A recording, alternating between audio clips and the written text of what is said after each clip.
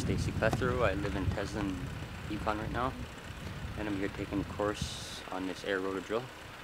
All last year I was diamond drilling, and then I heard about this program and how it's with air, compressed air, and I've never worked with compressed air or any type of hammer drilling, so I thought it'd be a good experience to take it. Well, with diamond drilling, you're dealing with water and you're drilling for core samples, and you're always getting wet and muddy. But this, it's a lot drier, and you're hammer drilling and you're collecting bag samples. It's way easier to move with choppers and stuff.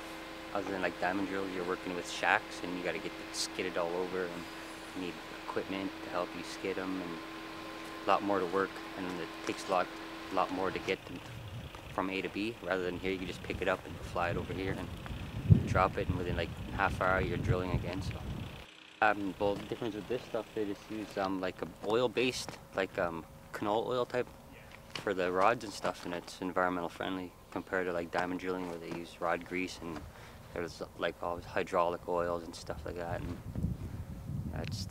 this is a little more safer and a little better for the environment than diamond drilling. I kind of prefer to leave a clean print when you're done drilling rather than, you know, contaminate the soil or something.